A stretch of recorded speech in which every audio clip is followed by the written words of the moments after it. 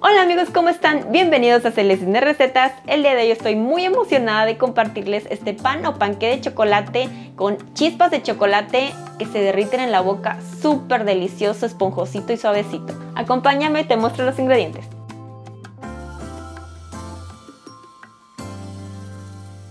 Empezamos precalentando el horno a 350 grados Fahrenheit, 180 grados Celsius. Enseguida vamos a preparar nuestro buttermilk, que hará que este pastel quede súper suavecito y esponjosito. Para esto vamos a necesitar una taza de leche entera ligeramente tibia o al tiempo. Le vamos a agregar una cucharada de vinagre blanco o de manzana, también puede ser jugo de limón.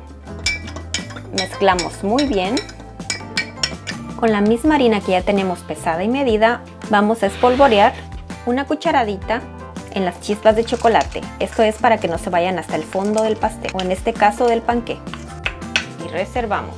Ahora en un bowl vamos a cernir los secos. 1,5 taza de harina de trigo todo uso, media taza de cocoa en polvo, media cucharadita de sal, media cucharadita de polvo para hornear, media cucharadita de bicarbonato de sodio, y cernimos todo muy bien. Ahora mezclaremos los líquidos con nuestro batidor globo, pero si quieres que sea más rápido, usa tu batidora eléctrica. Empezamos mezclando media taza de aceite vegetal, yo estoy utilizando aceite de canola, media taza de azúcar morena bien compactada o 200 gramos. También puedes utilizar azúcar blanca normal. 2 huevos grandes a temperatura ambiente, una cucharadita de extracto o esencia de vainilla y una taza de nuestro buttermilk casero. Mezclamos muy bien.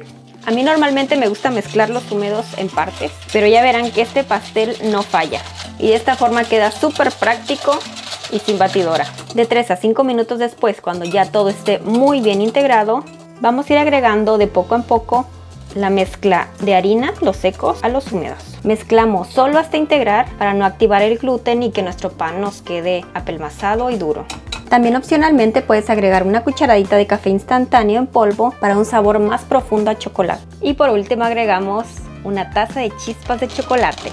Puedes utilizar las de tu preferencia, yo estoy utilizando semidulces. Las integramos muy bien con una espátula y vaciamos esta deliciosa masa de chocolate en un molde para panqué previamente engrasado y enharinado. Y que no quede nada. Limpiamos muy bien nuestro bowl con la miserable. Y opcionalmente ponemos un poco de chispas de chocolate extra. Y ahora sí lo llevamos a hornear a un horno precalentado de 350 grados Fahrenheit, 160 grados Celsius por aproximadamente 50 a 55 minutos. O hasta que al insertar un palillo este salga limpio.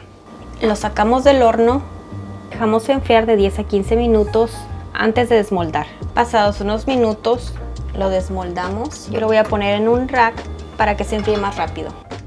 Muero por cortar este pastelito y queda delicioso. Les quiero mostrar qué rico queda este panqué. Como pueden ver, queda hasta cremosito, súper suavecito, con una textura terciopelo, huele espectacular. Miren qué suavecito y delicioso queda. Los invito a que lo preparen, no se van a arrepentir, ya ven que es muy fácil y rápido de preparar. Huele delicioso, delicioso. Y pues vamos a probarlo.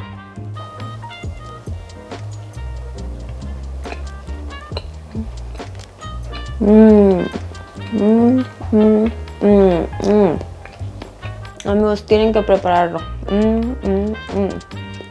Es tan suavecito, súper chocolatoso. Las chispas de chocolate se derriten en la boca. Exquisito, amigos. Con un vasito de leche o una bola de nieve queda perfecto. Amigos, estoy segura que te encantará este panqué de chocolate. Solo inténtalo, es muy fácil y rápido de preparar. Pero también te voy a dejar en la cajita de descripción más postres como el volcán de chocolate que seguramente te impresionarán. Y bueno amigos, pues muchísimas gracias por haber llegado hasta aquí en un video más. No olvides suscribirte, darle like y activar la campanita para que no te pierdas ninguno de mis videos. Y estaré muy feliz y muy contenta de que me etiquetes en tus historias de Instagram cuando prepares alguna de mis recetas. Nos vemos para la próxima. ¡Adiós!